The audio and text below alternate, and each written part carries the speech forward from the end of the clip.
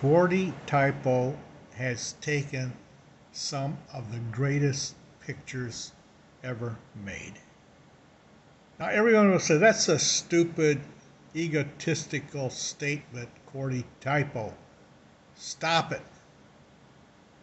But the fact is, it's true.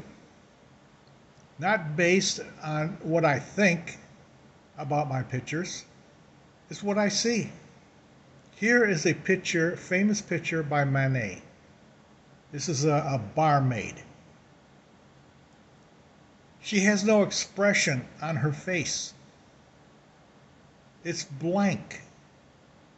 What's great about this picture is its composition, not the person. There is no depth to the person.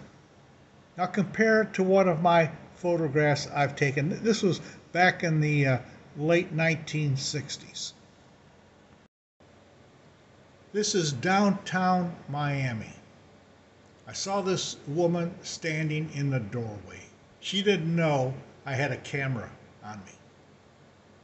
But this picture has psychological depth, spiritual depth.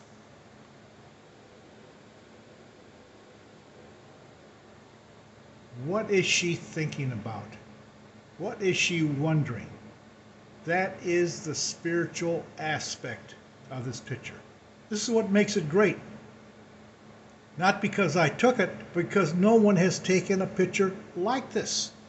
When you take a picture that a type that no one has ever done, by itself makes it great.